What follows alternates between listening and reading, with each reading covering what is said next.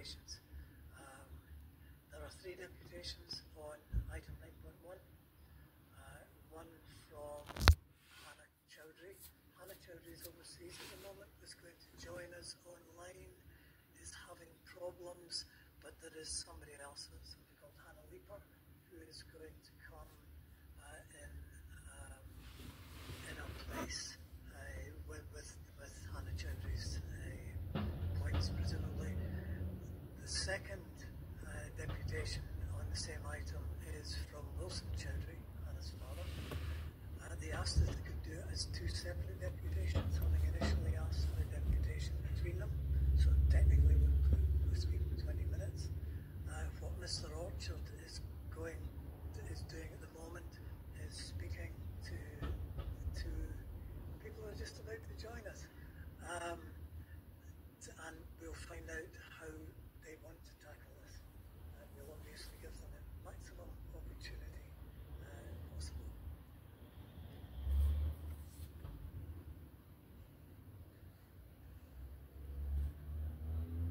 And just while they settle, there's a third deputation on the same item from Paula Fraser, but she will come in and do have 10 minutes and 10 minutes questions once we're finished with this. Thank you.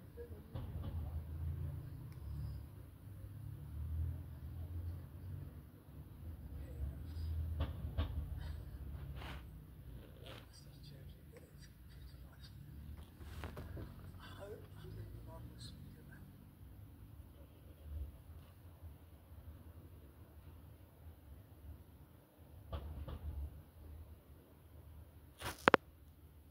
Okay, so what we're going to attempt to do here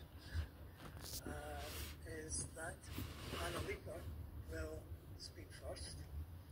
So it will be at 10 minutes. And for Hannah Leiper. Mr. Chowdhry was going to do a separate deputation anyway, but what he's wanting to do is to do his deputation really back to back with Hannah's. The reason being, I understand Mr. Chowdhry is probably going to take all the questions, is that correct? Yeah? So let's see how we go. Hannah, over to you. Thank you. Hello, so this speech is by Hannah Chowdhry, Vice Chairman of the UK RAAC Campaign Group to Aberdeen City Council. So ladies and gentlemen, esteemed councillors and fellow residents of Aberdeen, I stand before you today as the Vice Chairman of the UK RAAC Campaign Group, but most importantly of one of the many young homeowners in Tory who now face a bleak and uncertain future because of the decisions being made by the council. Just 4 short months ago, I was filled with pride and hope as I became a homeowner for the first time. At 19 years old, I thought I was making a wise investment in my future and contributing to the community that I love. But that joy was short-lived. Only a few weeks after moving in, Aberdeen City Council announced that my home, along with many other owners in Tory, was constructed using reinforced, autoclaved, aerated concrete, a material now known to be dangerously unstable. Suddenly the roof over my head, the walls that were meant to protect me, became a source of anxiety and despair. The council processed response to the crisis. The decision to offer only the current market value for our affected properties is nothing short of a betrayal. How can it be that in a time of crisis, the very institution we trust to safeguard our interests is now turning its back on us? This decision, which devalues our properties to reflect the presence of RAAC, leaves us with homes worth far less than we paid, pushing many of us into a state of negativity and financial ruin. For me and many young people like me, this is more than just a financial blow. I am now burdened with a mortgage on a home that is no longer safe to live in, alongside a mountain of student loans. The council's approach forced us to bear the full brunt of this disaster alone. Without any meaningful support, it's a decision that will have long-lasting repercussions, not just for us individuals, but for the entire Tory community. Let me be clear. This is not just a personal grievance, it's a community crisis. The report being discussed today outlines a ban on acquire our properties at market value, a value that has plummeted because of RAAC. This is not a fair valuation. It's a deeply flawed approach that ignores the devastating impact on our lives. The Council's promise to cover reasonable legal and professional costs and provide home loss and disturbance payments is insufficient when the very foundation of our lives, our homes, is being stripped away at a fraction of its worth. We, the residents of Torry, are being asked to accept offers that reflect the diminishing value of our home post-RAAC. This is not compensation, it is a surrender. The proposed rehoming programme is presented as a solution, but for many of us it's a forced migration from the homes we love, the community we are part of, and the future we envisioned. Those who refuse these reasonable offers are threatened with legal actions, forcing us out of our homes against our will. This is a testament of a modern-day Scottish clearance, where residents are pushed out to make way for new developments. I want to remind this council of the warnings my father, Wilson Chowdhry, shared after his private meeting with Stephen Booth, Chief Officer, Cooperative Landlord. He foresaw the council's intention to undervalue our homes, yet this information was not adequately communicated to the residents.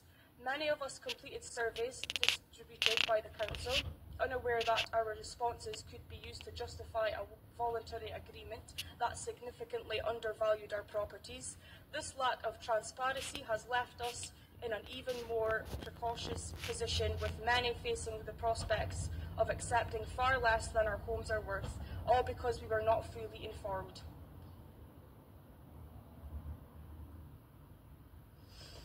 Aberdeen City Council has the knowledge, resources and the legal authority under Section 71 of the Housing Scotland Act 2006 to do more to offer real assistance and fair compensation, but instead the Council have chosen to take the path of least resistance, one that benefits the Council interest at the expense of its residents. This approach is not only unjust, it's inhumane. By pushing us into a corner, offering only a pittance for our properties, the Council is effectively profiting from our misfortune, setting the stage for large new housing complexes to replace our homes.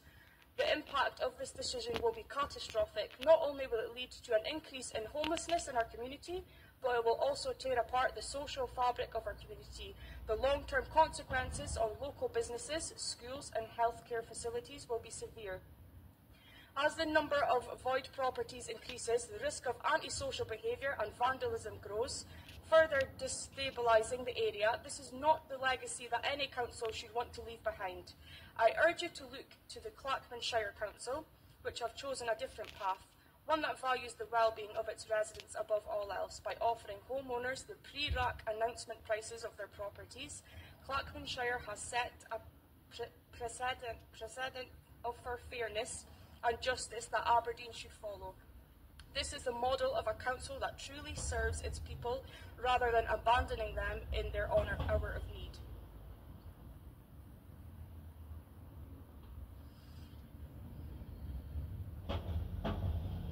Today I am not just speaking for myself, I am speaking for all the residents of Torry who feel betrayed, abandoned and voiceless. We are asking you, Aberdeen City Council, to reconsider your approach. You have the power to make this right. Use the full extent of your legal authority to protect your residents, to offer fair compensation and to provide genuine support in rehoming. The decision you make today will define the future of our community. I also call upon the Scottish Government to establish a national fund to support homeowners affected by RAAC and to implement laws that will prevent similar housing failures in the future. The silence from both the UK and the Scottish Governments in response to our repeated pleas for help is deafening. We need action, not apathy. We need leadership, not neglect. I make this plea that you take this challenge to both governments. In closing, I invite everyone here to join us in our protest and to support our petition in the Scottish Parliament. We have already gathered over 800 signatures, but we need more. We need your voices, we need your support, your solidarity to ensure that no one is left behind in this crisis. Together, we can push for fairness and not just resolution. Thank you. Thank you.